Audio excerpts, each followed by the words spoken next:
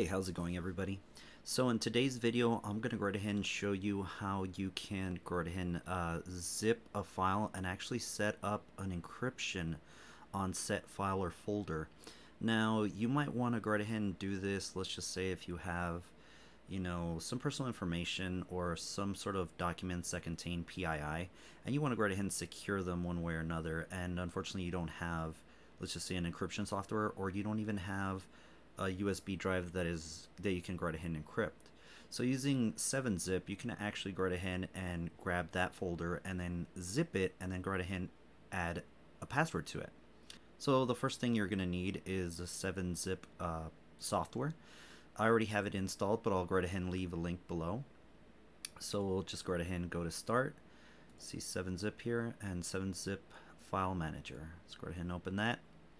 Now you can actually go right ahead and navigate where you want or where you have this file.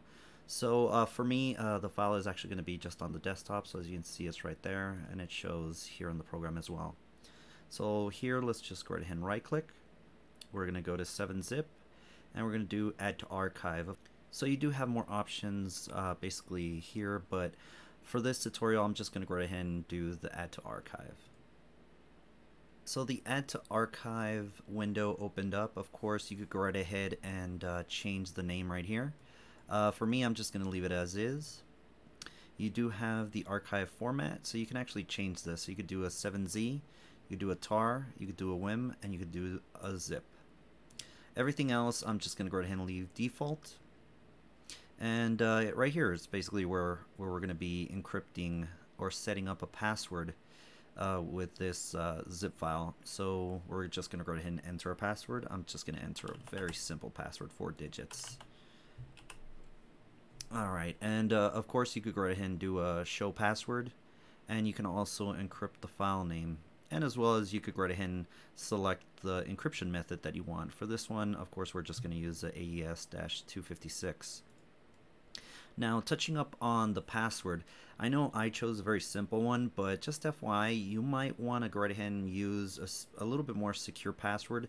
I would recommend at least 8 characters long. Basically includes uppercase, lowercase, numerical, as well as special characters.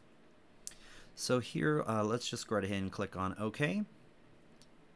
And just like that, the zip file is created.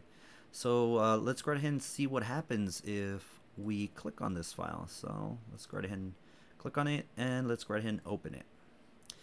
We do have several files that I have here, but let's just go ahead and do the background. And as you can see, it wants a password. So let's just type in set password, and there we go. So now we are able to go right ahead and view our files. Alrighty, everybody. Well, I really do hope you enjoyed this video, and like always, we'll catch you on the next one.